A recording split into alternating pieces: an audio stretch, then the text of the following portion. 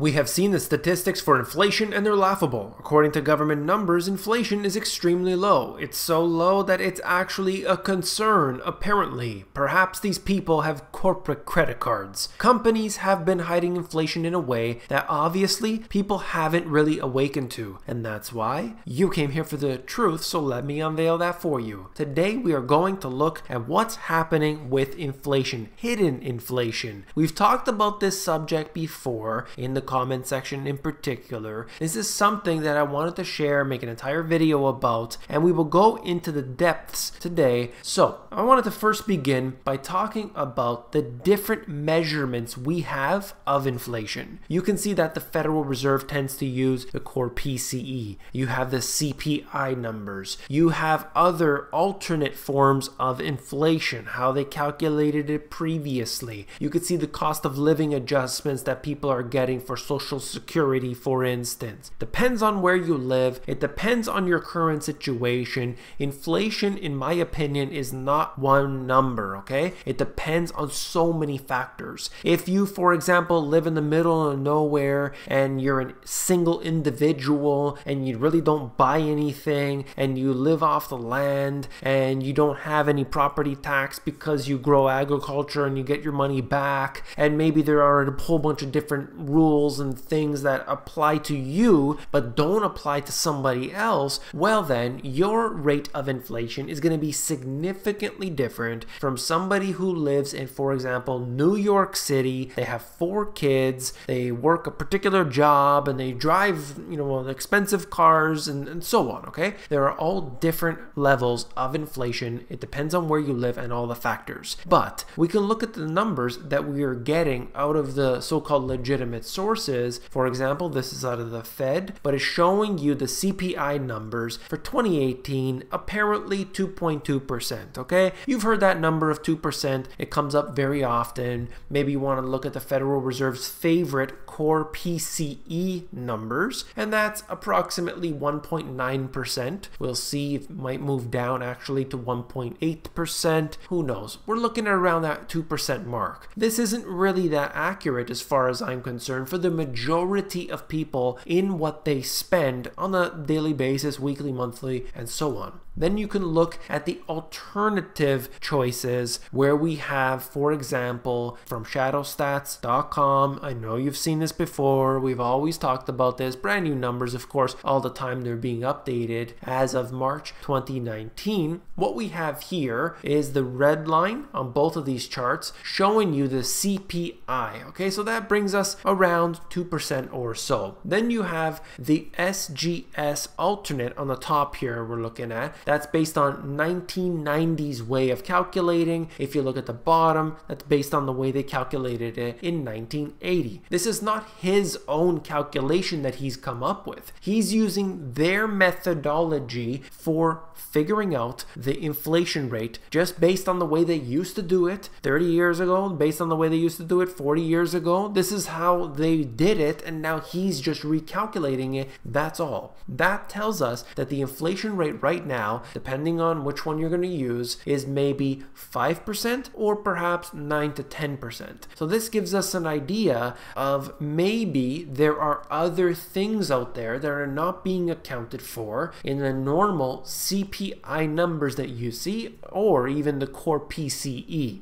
I find it very laughable that they have always considered food and energy to be volatile and therefore should not be put into the calculations of your cost of living. Well, that doesn't really represent the truth then, because you have to be eating every day. And so why wouldn't that be part of it? Well, it's volatile. Well, they have to figure out a way to include it and maybe spread it out a bit, figure out a way to flatten that volatility, but just excluding it? Well, that's manipulation as far as you ask me. Or, for example, the way that they can calculate this, what they do is you have a steak. A person eats a steak, maybe it was a top sirloin or something, and then they no longer can afford to eat that, so they go for ground beef. And if the ground beef is too expensive, then they're gonna go for hot dogs. And if they can't afford the hot dogs, then they're gonna go for some other processed meat or something, and it just goes down and down. But that isn't a cost of living, showing you your expenses prices there, what we're looking at is actually somebody changing the way they live. This is not a way to calculate this. Unfortunately, they've manipulated it entirely, and they make it seem this way because an average person doesn't really know what's going on. They're just going to work, they're doing their thing, they're trying to pay their bills, they're making ends meet, they've got family issues, they've got health issues, they've got other problems to worry about. They're not going to sit here and recalculate inflation based on how it is back in 1990 and 1980. They don't care, they don't know, they're watching television, they're zombified, and this is what happens, okay? But you as an individual, you're watching this, you are actually interested in the information. You're wondering, why the hell is this like this? Why do we see this today? Well, look, the best way to calculate inflation, there's no way around it, okay? You take a product that has been in existence for a long period of time and just figure out, what did it cost 10 years ago, 20 years ago, 30, 40 years ago back? Not just one number. You can't just pick one point in time because there's a whole bunch of different things that could have occurred around that time which had, an impact on that price. So what I like to do is just go back, find the historic prices of different items, and then measure it how it was back then. In this case here, I just brought up the year 2000 just because it's a round number, and the newest numbers on this site in particular were 2014. In this example, I found it interesting actually that lettuce, iceberg lettuce, 59 cents per head back in the year 2000. This is American dollars, of course. If I forward over here to 2014, I could find the same thing for $2.29 per head. Now, I don't know how accurate that is. It depends. There's a lot of numbers here that might not make sense to a lot of people based on where you live. This is not the best thing to do, but you have to do this for yourself, okay? Where you live, and not take a national average and at the same store perhaps that you've been shopping at for 30 years. That's the best way to calculate it, okay? And there are different things that I think that there's, really skews the numbers. For example, if you look at milk,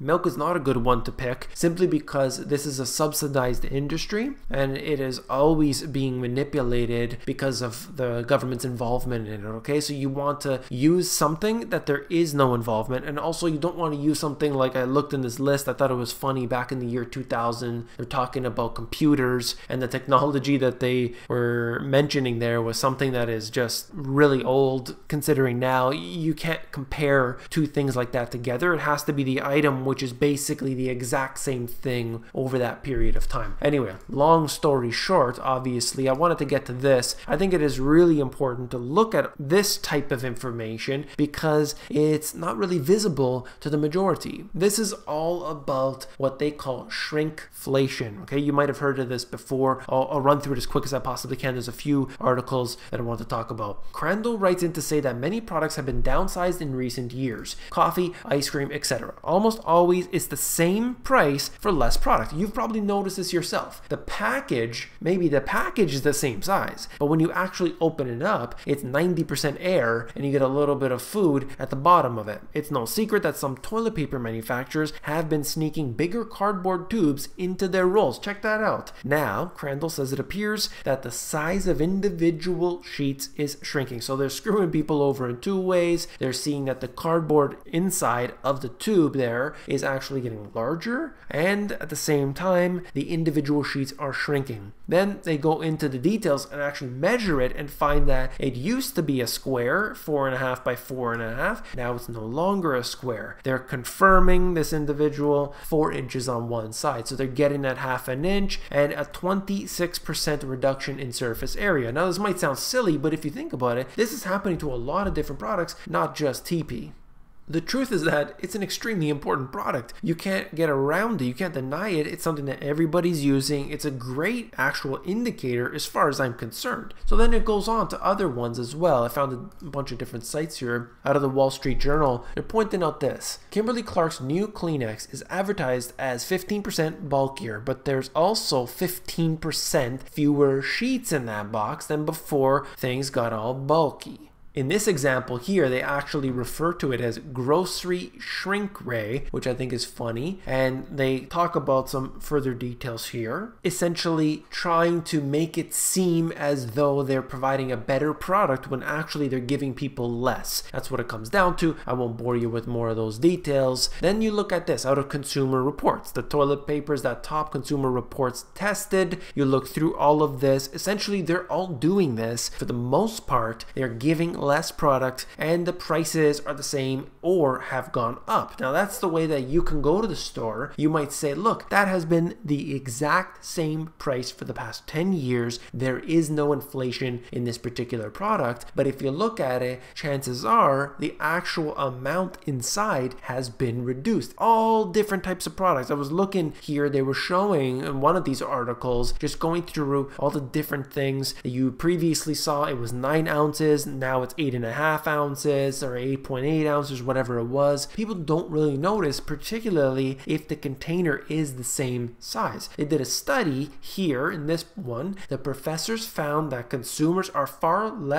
more tolerant of package downsizing, wherein the ice cream company shrinks the container size but maintains current prices, than they are of outright price increases, wherein they have to pay more for the same amount. Basically, they're better off reducing the amount of food or whatever it is of that product than actually increasing their price. Okay, they're going to do a lot better with their sales, and that's just the way it is. That's how people have been able to be swindled by the corporations, and essentially how we can look out there and suggest it's a 2% inflation when really it's much worse. You got to look deeper into the details, the shrinkflation, the shrink ray, whatever you want to call it. I thought this was interesting because it's something that we've talked about before. That's all for this video. If you found it informative, please give me a thumbs up. If you want to support this channel, you got to hit that like button. I'd really do appreciate that. You're getting the type of news that really you don't get anywhere else, and that's why I know that you're supporting me with